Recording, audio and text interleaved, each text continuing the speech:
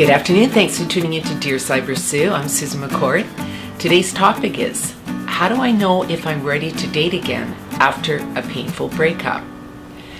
Well, the thing I love about this question is because it is a really popular thing that people talk about.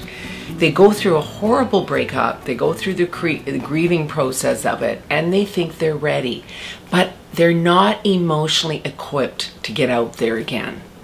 Until you've done a lot of homework on what transpired during your time together with this person, you're not ready to give to anybody else. A lot of people go on dating sites fairly quickly after. If they're angry, they're sad, they're lonely, all these reasons trigger people to get back out there before they're ready.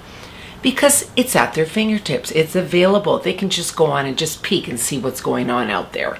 And then maybe when they're ready, they'll put themselves out again. But what happens is they get caught up in it all. They think that they're okay, and then they go out and date somebody.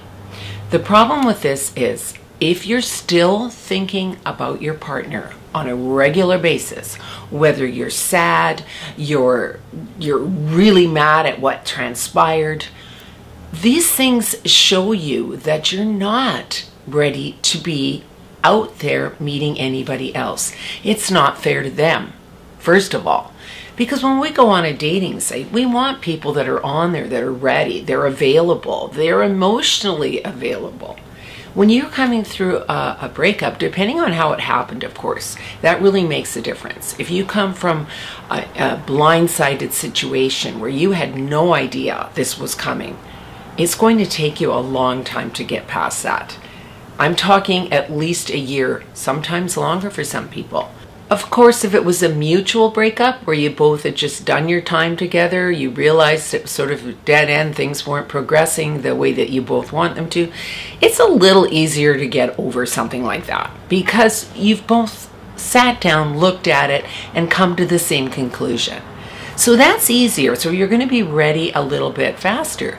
But you still have to take the lessons that come with a breakup, because if you don't own them, learn from them, you're going to take it on to another partnership, or you're going to constantly, after you've had a few dates, be sitting there saying, why am I feeling so anxious? Why am I feeling really uncomfortable about all this? The bottom line answer is you're not ready. There's the old expression, to get over one person, get under another person. And this has worked for some people, or just they've gone and just sort of put a little bit of that into their life to see what's going to transpire from it. The trouble is when you've really truly loved someone and you've come from a difficult, painful breakup, it's really hard to have sex with somebody that you've just met without knowing them and falling in love with them. You can have sex, I'm not questioning that, but a lot of the time what happens after, you feel worse. And I know that people out there watching this know what I'm talking about. We've all been there. We've gone in too soon because we figure, hey, I'm really hurt right now. I need some love. I need some attention. I need some affection. And we go into a situation that we're not ready for. So what happens? It actually makes us feel worse, because now we miss our ex even more, because maybe this ex was good, but it wasn't great. There wasn't that intimate emotional connection with somebody that you've just met.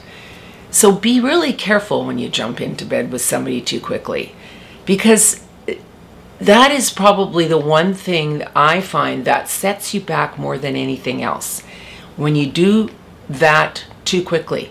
And a lot of times people feel a guilt. They feel like they've been unfaithful to their ex, even though they're broken up.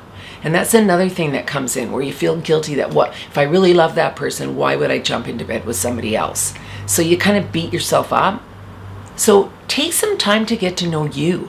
Give yourself some self-love after a breakup. Put your energy into healing you, not bringing someone else into the mix to upset things even further. So another rule of thumb is, if you have to ask this question, you're not ready. Because when you're not feeling the anger, the sadness, the hurt, you're not thinking about them 24/7. That's when you're ready. So you won't have to ask the question, because you're moving on. You're always going to have little butterfly moments when you see a picture of them or you run into them or something that it's going to bring everything back. That's just human nature. It's just the way we are. But give yourself, you know, if you were in a long-term relationship and you broke up, you want to give yourself at least a year or more to be able to be into where you're feeling that your heart is healing. If it's only been a month or so that you were with somebody and you just had a breakup, you're going to take way less time to get over it. You're going to be ready a lot sooner. But the most important thing is to sit down. If you're having troubles getting over them, write down the pros and cons of this person. Be honest about it. Don't do that typical thing that a lot of, sorry ladies, but a lot of women do this, where they remember the few good things in the relationship.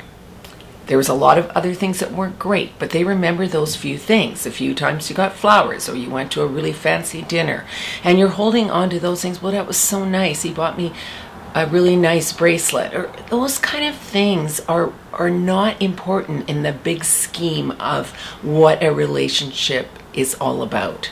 You want everything to be there that makes it complete. Somebody doesn't make you complete, but when they come into your life, when you have everything else going for you and they just add to it, that's when you know you're in a good relationship. That's when it fits. And vice versa. They want the same thing from you. Another big indicator that you're ready to maybe start dating again is you understand now why you're not with them anymore. You have clarity over what transpired. You're more realistic in your thinking about, oh, I get it. I do get it now. I understand why they're not with me and I'm not with them. We're just missing this. This was a problem. All these other things that came into play, I pushed to the side because I was so attracted to them, and I threw away the common sense part of the relationship. It's really important to understand why someone was in your life. And if you can't figure it out, like, why did this break up? Why did we break up? I don't get it. Ask your friends to be really objective, or your family, anybody that got to know your partner, and just say, what did you see? What am I missing here? If you're really having trouble trying to figure it out. And they'll tell you, they'll give you some good things to think about.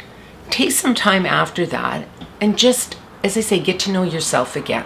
Don't put any pressure on yourself to go out and date. When you're ready, you'll be thinking of your partner less. You'll be so excited to get out there. You won't feel anxious. You won't feel scared or nervous. You're going to be saying to yourself, okay, I'm ready. I know what it is I'm looking for. I know what is important to me, and I know the kind of person I want to be with. When you truly understand what you deserve in a partner is when you're ready to go back out dating again. Thanks so much for tuning in today. Please leave any comments you have below the video here. Please click like, and I would love to hear from you anytime about any topics you have. Please don't forget to subscribe. Thanks so much. Bye-bye.